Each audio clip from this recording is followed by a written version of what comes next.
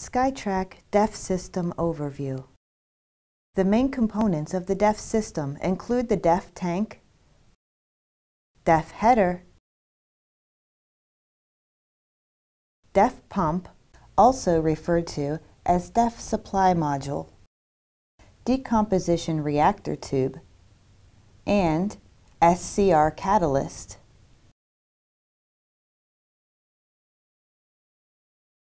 You start with adding diesel exhaust fluid, or DEF, to the DEF tank, but that is only just the beginning.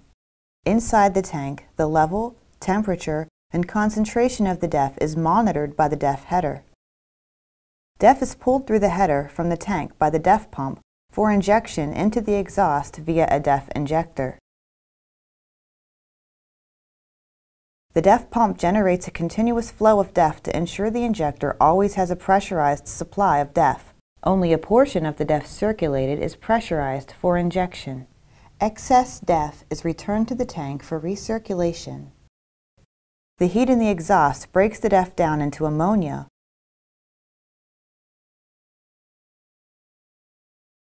Ammonia is reacted in the SCR catalyst with nitrogen oxide in the exhaust stream to reduce nitrogen oxide emissions. The next section focuses on operation and supporting systems related to each component with more detail. Detailed review of system components.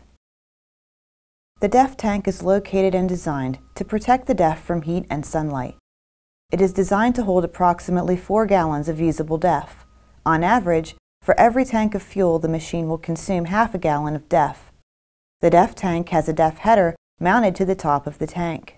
The primary function of the DEF header is to monitor DEF level, temperature, urea concentration, and to detect contamination. The header communicates DEF condition to the engine ECM.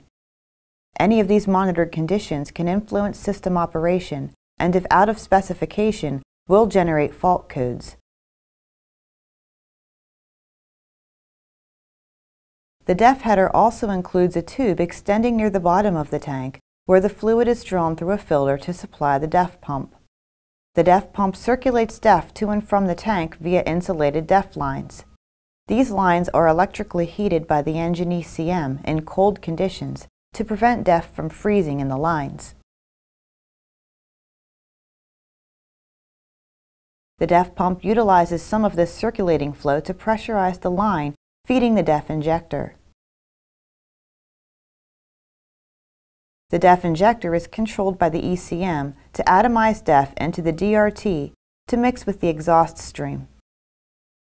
To meet EPA requirements, the system will limit vehicle operation as the DEF level approaches 0.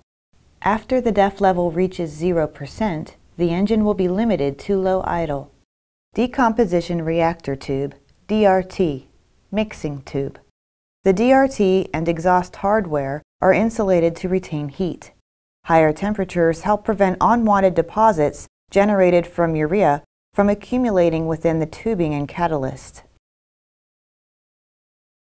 Immediately after engine shutdown, the DEF injector opens and the pump activates to pull air into the lines and purge DEF back to the tank through both the tank supply and return lines.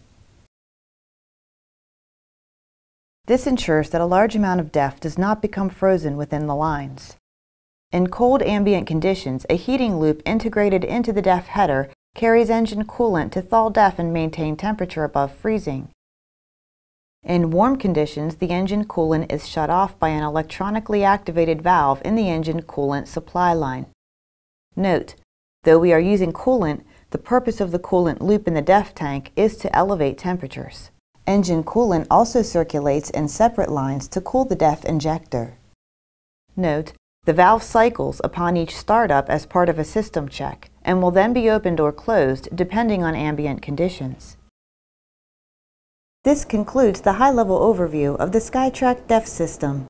If you require additional clarification, refer to the DEF system and after-treatment sections of your machine's operation and safety manual. For more information, contact JLG Customer Support at 1-877-JLG-LIFT or by going online at www.jlg.com.